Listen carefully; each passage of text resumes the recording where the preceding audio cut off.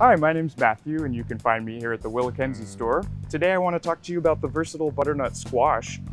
Very easy to prepare. Just slice off the top and the bottom. Give it a slice lengthwise down the middle and lay it open so you can scoop out the seeds. A couple of very easy ways to prepare. You can just lay it on a sheet pan with some little drizzle of melted butter and maple syrup.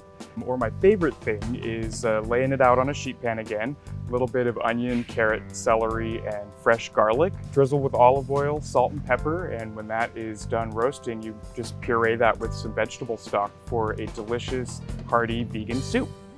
Come on in anytime and we'll be glad to help you pick out a perfect squash, and we'll see you soon.